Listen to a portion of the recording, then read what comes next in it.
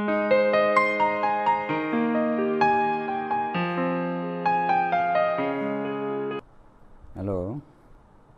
welcome everybody. Hope all of you are well, both physically and mentally, and welcome this live class arranged by AxisMedicalSchool. And I think you are all joining here. So now start about this today's topic, chest pain. It is very much common complaint frequently asked by the patient, frequently described by the patient. It is very much common complaint. And chest pain, it is a important symptom not for only the patient, and it is very much important for all the physicians, including not only the cardiologist also. It covers all the spectrum of physician, even surgeon, because we know there is a cardiac chest pain and there is also non-cardiac chest pain. Obviously, cardiac chest pain is much more emergency than non-cardiac chest pain also. But generally সাধারণ মানুষ কি করে, যখন তার বুকে ব্যথা হয়, chest pain হয়, তখন সে কিন্তু নরমালি কিন্তু একজন কার্ডিওলজিস্টকে দেখানোর জন্য চেষ্টা করে বা কনসাল্ট করার জন্য চেষ্টা করে। খুবই স্বাভাবিক এটা। চেস্ট পেইন মানেই তারা কার্ডিয়াক চেস্ট পেইনটাকেই বেশি করে অনুধাবন করে। যেমন আমরা জানি যে যাদের লো ব্যাক পেইন হয়, এই সমস্ত লো ব্যাক পেইনের পেশেন্টরা কিডনি ডাক্তারের কাছে যায়। তারা ভাবে যে লো ব্যাক পেইন মানেই হলো কিডনির সমস্যা। হোয়াটএভার মেবি দ্য কমপ্লেন, প্রত্যেকটা কমপ্লেনকে আমাদেরকে গুরুত্ব হিসাবে দেখতে হবে। তো চেস্ট পেইন যার কাছেই যাক না কেন, এবং আজকে যারা এখানে এই লাইভ প্রোগ্রাম দেখতেছেন, আমি সবাইকে বলবো, কেউ তো এর মধ্যে হয়তো কার্ডিওলজিস্ট হবে, কেউ বা যে কোনো সাবজেক্টেই হোক না কেন, কিন্তু শুধু কার্ডিওলজিস্টকে তো এই চিন্তা করলেই হবে না যে এটা কি কার্ডিয়াক চেস্ট পেইনই শুধু, তা না, এটা নন কার্ডিয়াক চেস্ট পেইনও হতে পারে।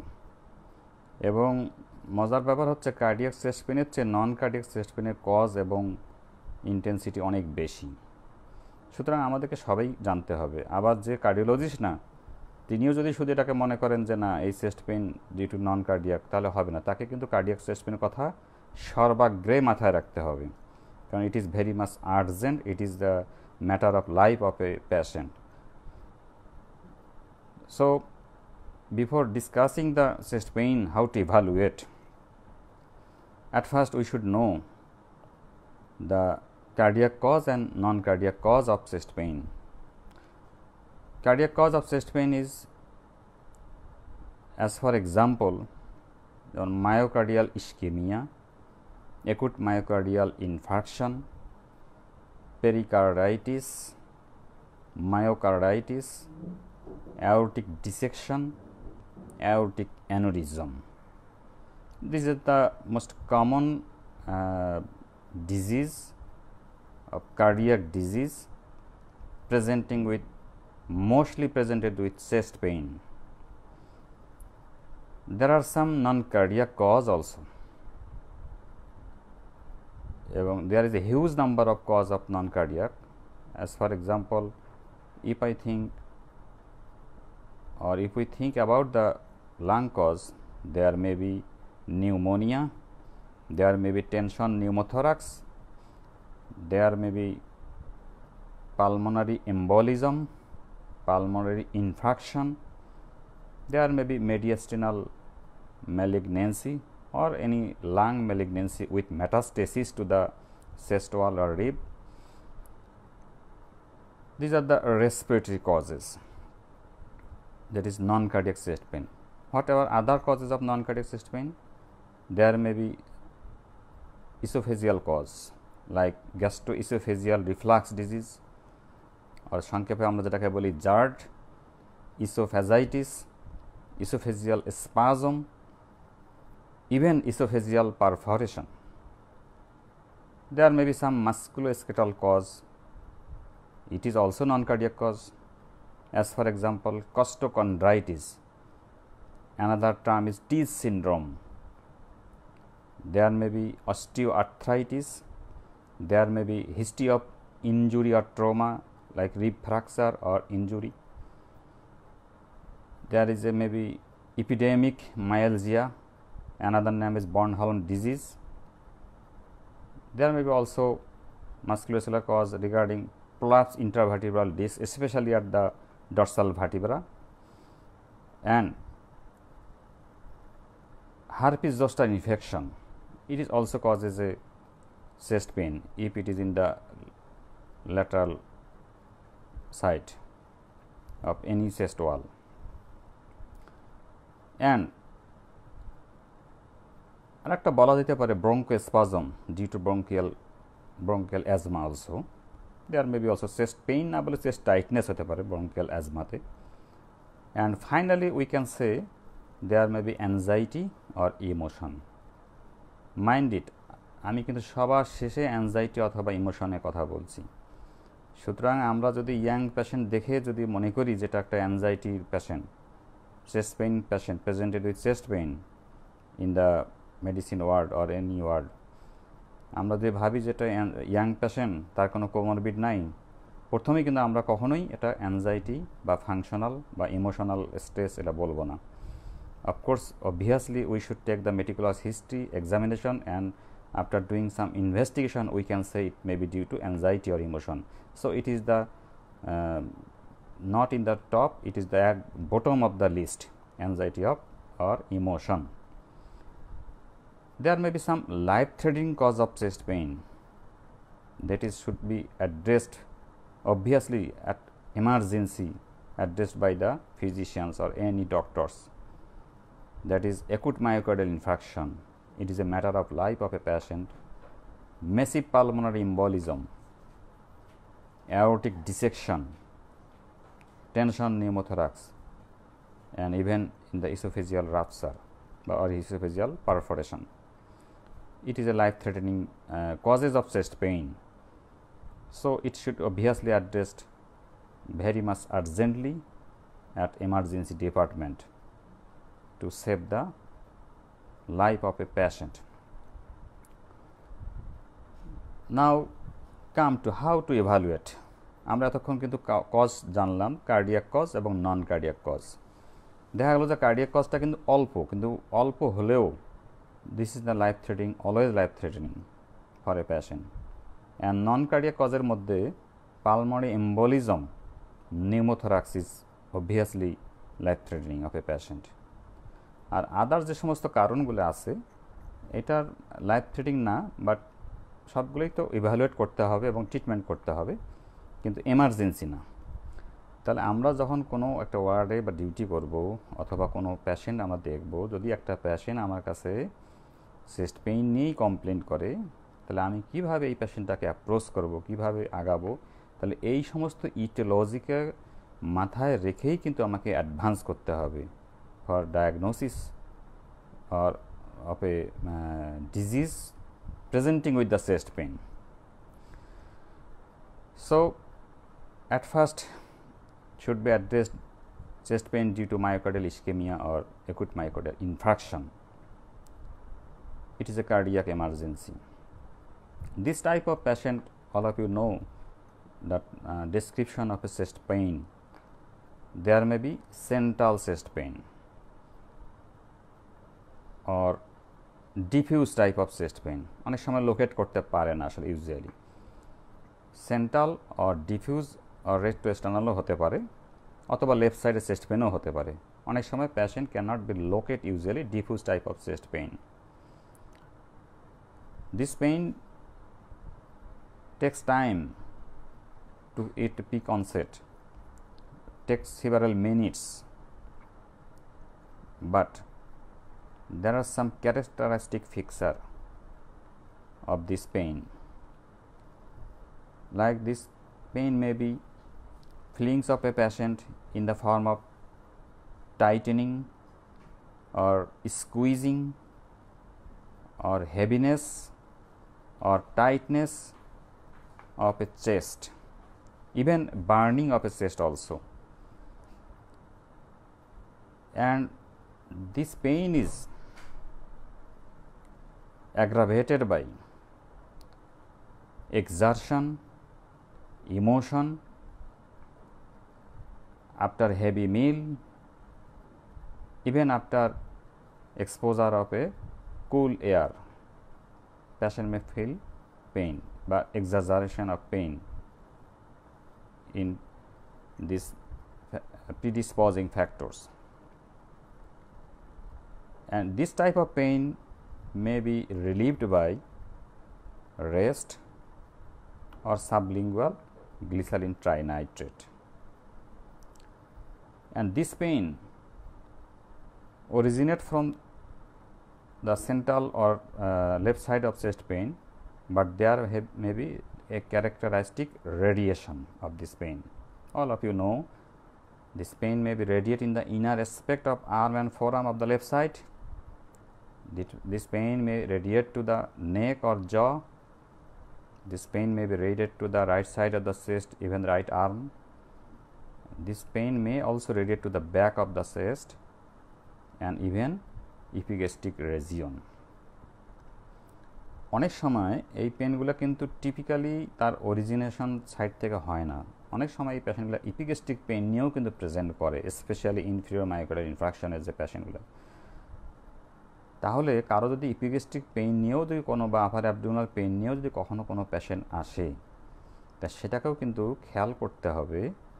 ইভেন যে তার যদি কোনো অন্যান্য কোনো কোমরবিড কন্ডিশন থাকে, যেমন তার হাইপারটেনশন বা ডায়াবেটিস যদি থাকে, বা family history of ischemic heart disease থাকে, বা একটা ওবেস পারসন, সেও যদি কখনো তার অরিজিনাল সাইটের চেস্ট পেইন না নিয়ে এসে যদি তার ইপিগ্যাস্ট্রিক পেইন নিয়েও যদি নিয়ে আসে, অথবা তার ব্যাক পেন নিয়ে আসে, অথবা inner aspect of the left আর্মে নিয়ে আসে, অথবা জয়ে নিয়ে আসে, জাস্ট শুধু আমি বলতে চাই যে রেডিয়েশন সাইডেও যদি তার পেইনটা অনেক সময় এটা সে প্রেজেন্ট করে নিয়ে, তাকেও কিন্তু অবশ্যই এটাকে মাথায় রাখতে হবে আমাদেরকে, যেটা may be due to cardiac cause, myocardial ischaemia or infraction হতে পারে। আর একটা জিনিস মাথায় রাখতে হবে যে এই সমস্ত পেইন কিন্তু টিপিক্যালি অনেক পেশেন্ট কিন্তু ফিল নাও করতে পারে কার্ডিয়াক কজের কারণে, স্পেশালি যদি এলডারলি পার্সন হয় বা ডায়াবেটিক পার্সন হয়, তারা হয়তো এরকম পেইন ফিল নাও করতে পারে, মানে ক্লাসিক্যাল পেইন ফিল নাও করতে পারে, সেটাও কিন্তু আমাদের মাথায় রাখতে হবে। এই পেশেন্টের কিছু চেস্ট পেইনের সাথে তার কিছু অ্যাসোসিয়েটেড সিমটম থাকতে পারে, যেমন তার নশিয়া থাকতে পারে, ভমিটিং থাকতে পারে, তার ফেয়ার অফ ডেথ থাকতে পারে, তার সোয়েটিং থাকতে পারে, তার প্যালপিটেশন থাকতে পারে। তো এই সমস্ত জিনিসগুলো তার অ্যাসোসিয়েটেড সিমটম হিসাবে থাকতে পারে। তবে এই পেশেন্টগুলোর এই পেইন যখন আমরা সাসপেক্ট করব যে এটা অ্যাকুট মায়োকার্ডিয়াল ইনফ্রাকশনের পেইন এবং এই টিপিক্যাল সিমটমগুলো যখন আসে, তখন আমরা যতদূর সম্ভব বেড সাইডে একটা আর্জেন্ট ইসিজি করে ফেলতে হবে। কারণ আমাকে আগে চেস্ট পেইন এবং এর ডায়াগনোসিস মানে 100% পৌঁছার আগেই আমাকে কনফার্ম করতে হবে মোটামুটিভাবে যে এটা this pain due to cardiac cause, কারণ আমি তখন ইমিডিয়েট কিছু ম্যানেজমেন্ট করব। এক্ষেত্রে কিছু ওভার ট্রিটমেন্ট হলেও আমার মনে হয় যে খুব একটা ভুল হবে না, কারণ আমাকে কার্ডিয়াক কজ চিন্তা করেই কিন্তু আমাকে আগাইতে হবে। এটা না থাকলে তখন কোনো ভয়ের কিছু নাই, বাট আমি অ্যাট ফার্স্ট এটাকে অবশ্যই চিন্তা করব। তাহলে এইভাবে আমি একটা মায়োকার্ডিয়াল ইনফ্রাকশনের চেস্ট পেইন পেশেন্ট, অনেক সময় আমরা পরীক্ষায় জিজ্ঞাসা করি যে হাউ ক্যান ইউ ডিসক্রাইব বা how can you understand A chest pain due to cardiac cause, specially due to myocardial infraction R ischaemia, তুমি কীভাবে এটাকে ডিসক্রাইব করবা। এটা আমাদের যেন সেই ডিসক্রিপশন শুনেই যেন আমরা বুঝতে পারি it is due to myocardial infraction R ischaemia. এই জন্য আমাদেরকে এই চেস্ট পেইনের টিপিক্যাল এর site, onset, character, associated symptom, অ্যাগ্রাভেটিং relieving factor, radiation সব কিছু সম্বন্ধে একটা ভালো ধারণা রাখতে হবে সবসময়।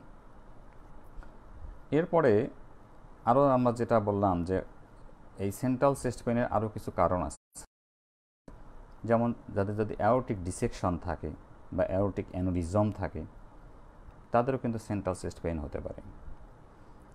তো অ্যাওর্টিক ডিসেকশন বা অ্যাওর্টিক অ্যানিউরিজম যদিও অত কমন না, তারপরেও মাথায় রাখতে হবে কিছু কিছু ক্ষেত্রে যে এই সমস্ত পেশেন্টেরও কিন্তু হাইপারটেনশন বা ডিসলিপিডেমিয়া বা অ্যাথেরোস্ক্লেরোসিসের হিস্ট্রি থাকে বা এভিডেন্স থাকে।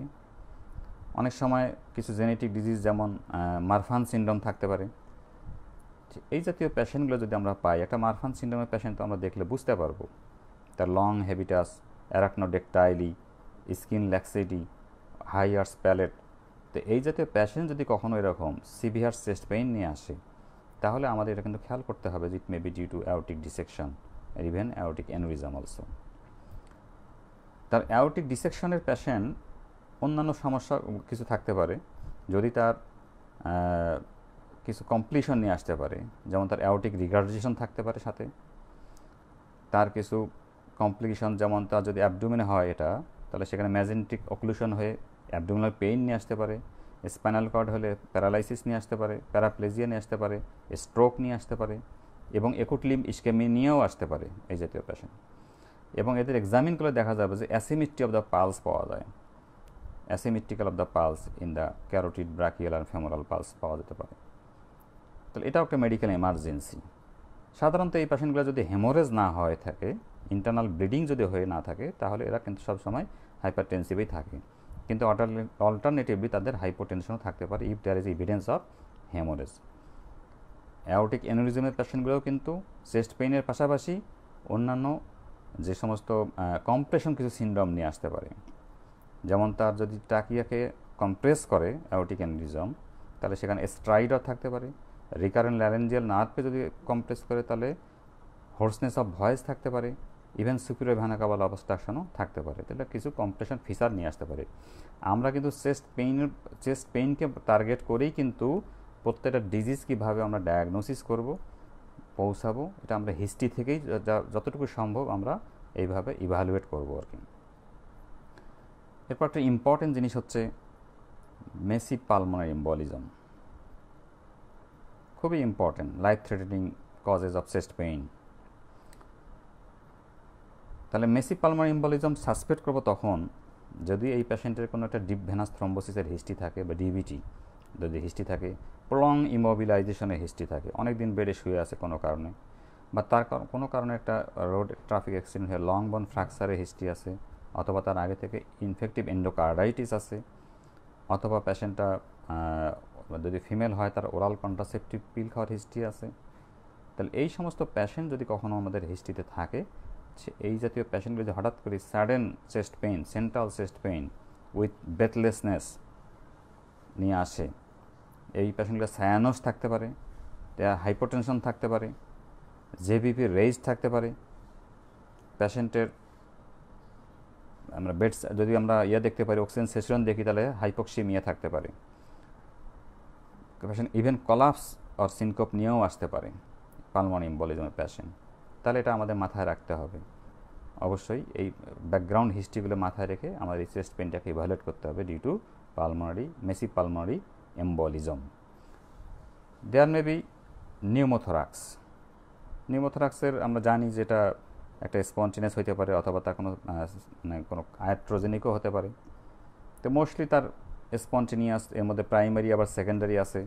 যদি রাপচার অফ সাবপ্লুরাল ব্লেভ হয়, অথবা তার যদি কোনো কেভিটারি লিশন থাকে বা টিউবাকুলার ফোকাস থাকে, অথবা লাং অ্যাবসেসের ক্যাভিটি থাকলো, ব্রঙ্কিয়াল কার্সিনোমা ক্যাভিটি থাকলো, সেটাও কিন্তু অনেক সময় রাপচার হতে পারে। পেশেন্টের যদি হিস্ট্রি থাকে সিওপিডি অথবা ব্রঙ্কিয়াল অ্যাজমা, তাহলে সেখান থেকেও এই পেশেন্টগুলোর ডেভেলপ করতে পারে নিউমোথোরাক্স, অথবা কোনো আয়াট্রোজেনিক কোনো কারণে, অথবা কোনো ইনজুরির কারণে, চেস্ট ইনজুরির কারণে। তাহলে এই জাতীয় নিউমোথোরাক্স পেশেন্টগুলোও কিন্তু অনেক চেস্ট পেইন শুধু থাকে না, চেস্ট পেইনের পাশাপাশি তাদের অন্যান্য যেমন ব্রেথলেসনেস থাকতে পারে। এই পেশেন্টগুলোও কিন্তু কলাপস হতে পারে, সায়ানোস হতে পারে, তার রেসপিরেটরি ফেইলিওর ডেভেলপ করতে পারে। তাহলে এটাকেও আমাকে অ্যাড্রেস করতে হবে অ্যাজ এ মেডিকেল এমার্জেন্সি।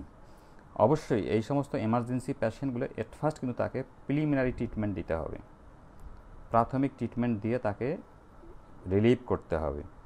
যেমন আমরা একটা কার্ডিওলজি পেশেন্ট যখন ডায়াগনোজ করব যে কোনো ওয়ার্ডে, যদি মনে করি যেটা আমরা কার্ডিওলজি ওয়ার্ডে নাই, মেডিসিন ওয়ার্ডে অথবা অন্য কোনো আছে, তাহলে তার প্রাথমিক যে ট্রিটমেন্টটা দিতে হবে কিন্তু তার লোডিং ডোজে একটা অ্যান্টিপ্লাটলেট ড্রাগ দিতে হবে যেন সেটা, এবং সাথে তাহলে সাবলিঙ্গুয়াল গ্লিসারিন ট্রাইনাইট্রেট থাকে এবং অক্সিজেন সাপ্লিমেন্ট দিয়ে তখন কিন্তু আমরা রেসপেক্টিভ ইউনিটে বা রেসপেক্টিভ করোনারি কেয়ার ইউনিটে আমরা রেফার করতে পারবো।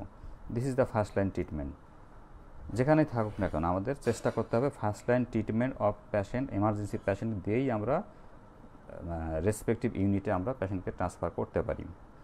এরকম যদি নিউমোথোরাক্সের প্যাশেন্টও হয় তাহলে এটা তো আমরা দেখলে বুঝতে পারবো যে একটা তো তার হিস্ট্রি থাকবে, পাশাপাশি যদি প্যাশেন্টের আমরা যদি লাংসটাকে অস্কাল্ড করি, যদি দেখি যে সেখানে বেস সাউন্ডটা ডিমিনিশড আছে আর অ্যাবসেন্ট আছে এবং হাইপার রেজোনেন্স লাং ফিল আছে, তাহলে obviously it is a pneumothorax.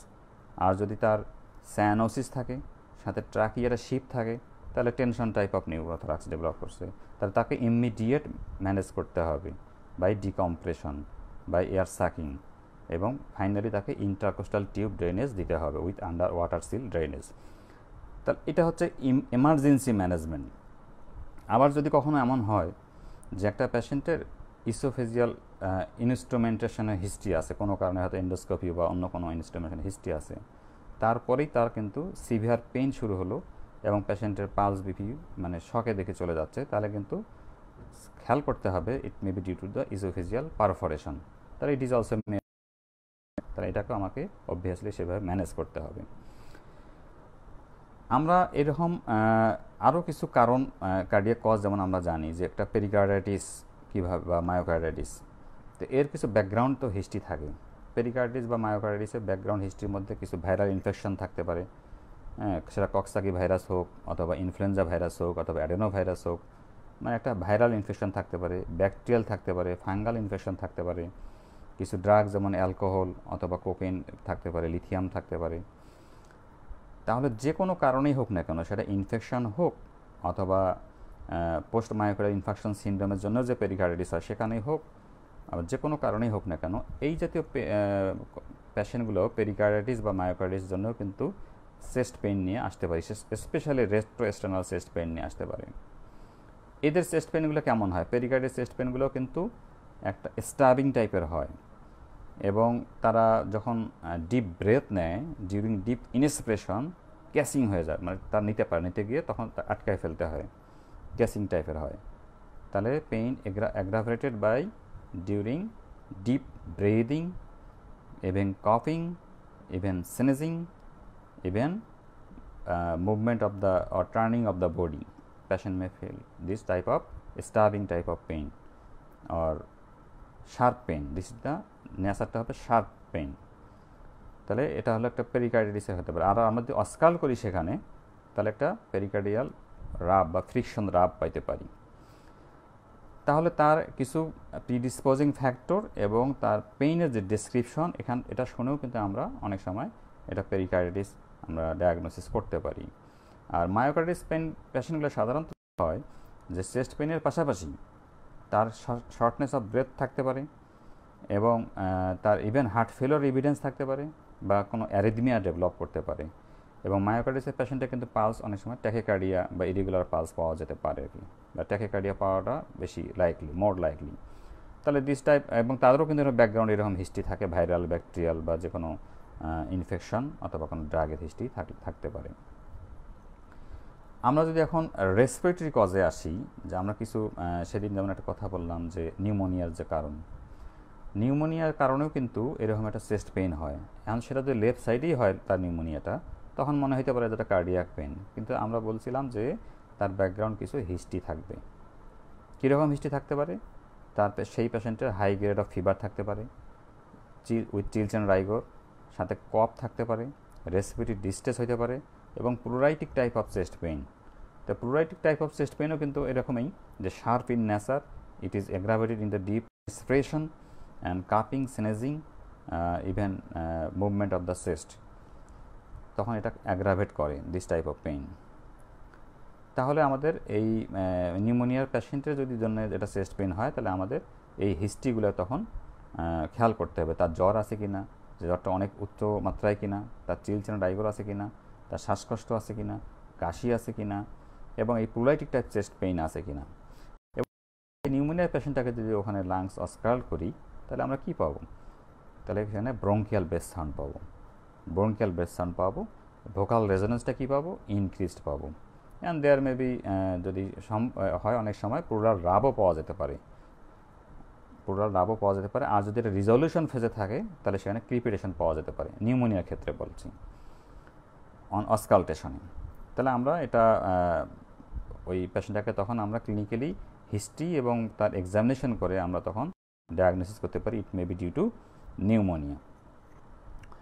And আমরা একটা কথা বলতেছিলাম যে যেহেতু সেন্ট্রালি আর কিছু একটা জিনিস থাকে যেটা হলো যে ইসোফ্যাগাস, যে বলছি যে ইসোফ্যাগাসটা কিন্তু এর আগে তো বললাম যেটা হলো এমার্জেন্সি, যেটা ইসোফিজিয়াল পারফোরেশনের কারণে, সেটা তো ইনস্ট্রুমেশন হিস্ট্রি থাকবে, এটা তো আয়াট্রোজেনিকই হয়। আর মেইনলি অন্য যেটা হয়, যেটা কমন কিছু প্রবলেম হয়, যেমন গ্যাস্ট্রোইসোফেজিয়াল রিফ্লাক্স ডিজিজ অথবা ইসোফ্যাজাইটিস অথবা ইসোফেজিয়াল স্পাজম। তাহলে গ্যাস্ট্রোইসোফেজিয়াল রিফ্লাক্স ডিজিজের কিছু টিপিক্যাল হিস্ট্রি পেশেন্ট দিতে পারে, যেমন তার এই চেস্ট পেইন এবং ইরাকটেশন of the acid content of food, acidic fluid, water brush, বেলসিং, racing, এটা হতে পারে। এবং সাধারণত এই জিনিসগুলো হয় আফটার মিল, সে যদি লাইং ফ্ল্যাট থাকে বা একটা পেশেন্টগুলো যদি ওবেস হয়, তখন এই কমপ্লেনগুলো কিন্তু পাওয়া যায় ডিউ টু অ্যাবডোমিনাল কম্প্রেশন সেখানে, অথবা যদি কোনো ডিফেক্ট থাকে লোয়ার ইসোফেজিয়াল স্ফিংটারে, তখন তার এই কন্টিনিউয়াসলি যে অ্যাসিড রিডাকটেশন বা বেলসিং, এই সমস্ত কারণে কিন্তু এখানে একটা ইরিটেশন হয়, আলটিমেটলি তার চেস্ট পেইন হতে পারে। এবং এটা দীর্ঘদিন থাকলে কিন্তু অনেক সময় এটা ইসোফ্যাজাইটিস হয়, ইসোফেজিয়াল ইরোশন হয় এভাবে। আর কিছু কিছু পেশেন্ট আছে যে এটা ইসোফেজিয়াল স্পাজম, ডিফিউজ মোটিলিটি বা স্পাজম নিয়ে প্রেজেন্ট করতে পারে, ওই সময় কিন্তু পেশেন্টগুলো চেস্ট পেইন ফিল করে। তারা যখন অ্যান্টাসিড যদি খায় বা যদি কোনো নিউট্রালাইজিং যদি কোনো কিছু অ্যান্টাসিড বা যেহেতু অ্যাসিড নিউট্রালাইজিং কিছু ওষুধ খায়, তখন এটা কিন্তু রিলিভ হয়। তাহলে এভাবেও কিন্তু আমরা একটা গ্যাস্ট্রোইসোফেজিয়াল রিফ্লাক্স ডিজিজ অথবা ইসোফ্যাজাইটিস অথবা ইসোফেজিয়াল স্পাজমের হিস্ট্রি ডায়াগনোসিস করতে পারি, হয়তো সেটা হয়তো চেস্ট পেইন নিয়ে প্রেজেন্ট করতে পারে। আরও কিছু এছাড়া কিছু আমরা কারণ আমরা বলছিলাম যে যেটা হলো মাস্কুলোস্কেলেটাল যদি কিছু থাকে, মাস্কুলোস্কেলেটাল যেমন এটা তো হিস্ট্রি থাকবেই, যে একটা ট্রমার হিস্ট্রি থাকতে পারে যে কোনোভাবে হোক, অথবা কোনো কিছু ওয়েট লিফটিং করতে গিয়ে অথবা ডাইরেক্ট কোনো ট্রমার কারণে তার এটা হতে পারে, তো সেক্ষেত্রে তো একটা ট্রমার হিস্ট্রি থাকবে। আর এই জাতীয় পেইনগুলো কিন্তু মানে কনস্ট্যান্টই থাকে, আসলে কনস্ট্যান্ট থাকে। তবে এরা যখন আরও বডি মুভমেন্ট করে ইন অল ডিরেকশন, তখন পেইনটা কিন্তু অ্যাগ্রাভেটেড হয়।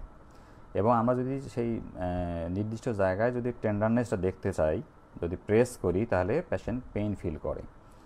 এবং এরা সাধারণত অ্যানালজেসিস খেলেই তাদের এই পেইনগুলো রিলিভ হয়। তারা মোটামুটি রেস্টে ভালোই থাকে, শুধু কোনো কাজে বা কোনো বেন্ডিংয়ে, ফরওয়ার্ড বেন্ডিং হোক বা ব্যাকওয়ার্ড বেন্ডিং হোক বা কোনো মুভমেন্টে তার এই পেইনগুলো অ্যাগ্রাভেটেড হয় এবং এটা অ্যানালজেসিসে ভালো রেসপন্স করে, মাস্কুলোস্কেলেটাল পেইন। এবং there is definitely there may be history of trauma or weight lifting. কিছু আছে যেমন আমি একটা জিনিস বলছিলাম যে ব্রঙ্কোস্পাজম কিছু কিছু কন্ডিশনে বলতে পারে, যে পেশেন্টের যদি ব্রঙ্কিয়াল অ্যাজমা হয়তো বা হিস্ট্রি থাকতে পারে, অথবা তার অ্যালার্জিক রাইনাইটিসের হিস্ট্রি থাকতে পারে, পেশেন্টটা আসলে চেস্ট পেইন না বলে এরা বলে যে চেস্ট টাইটনেসের কথা বলে। তাহলে if the patient feelings of chest tightness with history of sneezing, rhinitis, or is there any aggravating factor like dust, pollens, or any internal or external environmental কোনো ফ্যাক্টরে যদি তার এগুলো অ্যাগ্রাভেটেড করে, বা সিজনাল কোনো ভেরিয়েশন আছে, বা ফ্যামিলিতে কোনো মানে ব্রঙ্কিয়াল অ্যাজমার হিস্ট্রি আছে, সেক্ষেত্রে আমরা কিন্তু তখন একটা bronchospasm due to bronchial asthma চিন্তা করতে পারি। তাহলে সেখানেও কিন্তু চেস্ট টাইটনেস হবে। তবে হ্যাঁ, সবসময় কিন্তু খেয়াল রাখতে হবে কার্ডিয়াক এমার্জেন্সিকে মাথায় রেখেই অন্য হিস্ট্রিগুলোও আমাদেরকে সাজাইতে হবে। এছাড়া আমরা আরেকটা কথা বলছিলাম যে ম্যালিগনেন্সি যদি হয়, হ্যাঁ ম্যালিগনেন্সি হয়ে সেটা মেডিস্টাল ম্যালিগনেন্সি হোক অথবা লাং ক্যান্সারই হোক, এটা যখন মেটাস্টেসিস হয় ইন দ্য রিবস অথবা বোনস অথবা এখানে যদি ইন্ট্রাকোস্টাল নার্ভগুলো আছে, এখানে যদি কখনো মেটাস্টেসিস হয় তাহলে পেশেন্টগুলো কিন্তু কন্টিনিউয়াসলি একটা পেইন ফিল করে। তাহলে আমাদের ওই ম্যালিগনেন্সি রিলেটেড যে সমস্ত হিস্ট্রি, আমরা গতদিনও কিছুটা কথা বলছিলাম যে পেশেন্টটা এজেড পার্সন হইতে পারে, স্মোকার হইতে পারে, তার হয়তো ওয়েট লস বা অ্যানোরেক্সিয়া, ফিভার, হেমোপটাইসিস থাকতে পারে, তার ক্লাবিং থাকতে পারে, তার evidence of superior vena ক্যাভাল obstruction বা অন্যান্য ফিচারগুলো অফ ম্যালিগনেন্সি থাকতে পারে, লিম্ফ নোড থাকতে পারে। তো সেখানে যদি এই জাতীয় পেশেন্ট কখনো চেস্ট পেইন নিয়ে আসে এবং ইউজুয়ালি এটা কন্টিনিউয়াস চেস্ট পেইন হয়, তাহলে ধরতে হবে এটা ডিউ টু মেটাস্টেসিস হতে পারে, যে কোনো ম্যালিগনেন্সি, বিশেষ করে lung cancer with metastasis to the chest wall R intercostal nerve. তাহলে এখানেও কিন্তু এই পেশেন্ট পেইন ফিল করতে পারে। আর একটা জিনিস হচ্ছে যে হারপিস জস্টার, এটা তো যেহেতু ভেরিসেলা জস্টার ইনফেকশন এবং এটা ডরসাল রুট গ্যাংলিয়াতে যেটা ধরুন রিয়েক্টিভেশন হয় এনি ইমিউনো কম্প্রোমাইজড স্টেটে যদি হয়, তো সাধারণত এটা ডার্মাটম ধরে কিন্তু এই পেন ফিল করে। তাহলে এটা ভেসিকলগুলো তো একটু এপিয়ার করতে সময় লাগে, 3-4 দিন বা 2-3 দিন লাগে, তার আগে কিন্তু প্রচণ্ড পেইন ফিল হয়। যদি এটা লেফট সাইডে হয় তাহলে তো অনেকেই এটাকে কার্ডিয়াক পেন হিসেবেই ধরে। তার এই জিনিসটা কিন্তু একটু মাথায় রাখতে হবে, এবং এটা খুব সিভিয়ার আসলে পেইন হয়, সিভিয়ার পেইন হয়, এবং এটা অনেক সময় বার্নিং হয়। আর এই জাতীয় পেশেন্টগুলো আগে হয়তো চিকেন পক্সের হিস্ট্রি থাকতেও পারে, অথবা তার কোনো ইমিউনো কম্প্রোমাইজ স্টেজ যেমন লাইক ডায়াবেটিস মেলাইটাস, অথবা তার কোনো cancer chemotherapy, anti cancer drug পাচ্ছে, অথবা তার কোনো আগে থেকে ম্যালিগনেন্সি আছে। এই জাতীয় পেশেন্টগুলো অনেক সময় হারপিস জোস্টার ইনফেকশন নিয়েও কিন্তু প্রেজেন্ট করতে পারে, যেটাও আমাদের চেস্ট পেইনের অন্তর্ভুক্ত হতে পারে যদি থোরাসিক ডার্মাটমকে ইনভলভ করে। আমরা সব কিছু কারণ যখন খুঁজে দেখব, দেখার পরে যখন আমরা কোনো কারণ খুঁজে পাবো না এবং ইনিশিয়াল ইনভেস্টিগেশনগুলো যখন আমরা নর্মাল দেখব আর কি, তখন যদি পেশেন্টটা ইয়াং হয়, তার যদি ইমোশনাল আপসেট থাকে, তার ফ্যামিলি ব্যাকগ্রাউন্ডের কোনো প্রবলেম থাকে, তার ইকোনমিক প্রবলেম থাকে, পার্সোনাল অথবা সোশ্যাল প্রবলেম থাকে, তার যদি এরকম চেস্ট পেইন সে বলে, বা এটা যেটা ইন ফ্রন্ট অফ ডক্টরস বা রিলেটিভস, তার এই চেস্ট পেইনটা হয়তো যদি বেশি বাড়তে থাকে, তখন আমরা এটাকে খেয়াল করতে পারি, বা আমরা এটা ডায়াগনোসিস হিসাবে অ্যাংজাইটি অর ইমোশন বলতে পারি। But it should be the last diagnosis after exclusion of all disease, then you can say it may be due to anxiety or emotion. এটা কখনোই প্রথমে বলা যাবে না বা চিন্তাও করা যাবে না, otherwise we can loss the patient by any acute emergency, বা we can miss the patient, যেটা হয়তো আমাদের আনডায়াগনোস থেকে যেতে পারে। এটা আমাদের করা যাবে না, সেজন্য এটা সবার শেষে চিন্তা করতে হবে, after all meticulous history with investigation with examination of A patient. তাহলে আমরা এই যে এতক্ষণ কিন্তু এই হিস্ট্রি নিয়ে কিন্তু একটা প্যাশেন্টের পেইন, এটা কি কার্ডিয়াক নাকি নন কার্ডিয়াক, এবং কার্ডিয়াক হলে emergency life problem. Now we are discussing about the investigation of this. We are discussing about the investigation to evaluate the chest pain. So we can recommend ECG, chest X-ray, troponin I, and it depends upon the another even D-dimer level to see the pulmonary embolism and CT pulmonary angiography. Ultimately it depends upon the etiology, what are the underlying cause of chest pain, so we can do the investigation accordingly. And if there is any comorbid condition, like there may be blood sugar or another things will recommend it. Even there may be needed of endoscopy to evaluate the আমি দুঃখিত হঠাৎ করে video of হয়ে যাওয়াতে। আমি বুঝতে পারতেছি না যে আমার সাথে সারা লাইভে ছিলেন তার সংযোগে আছেন কি না। আসলে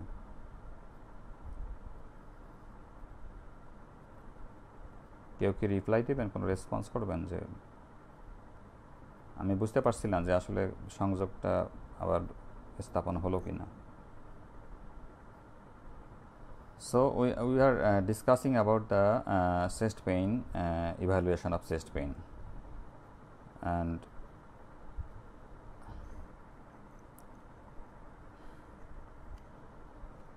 now there are some investigation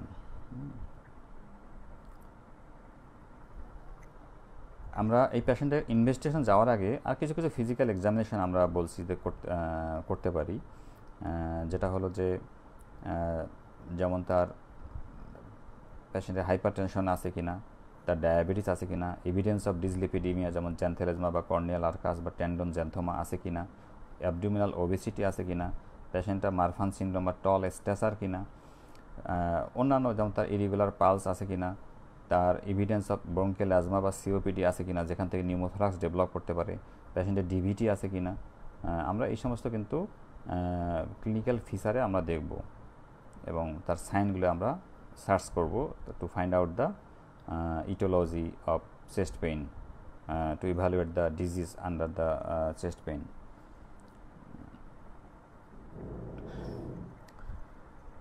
এখন আমরা কিছু ইনভেস্টিগেশনে যাব যেটা two diagnosis for the diagnosis of the disease.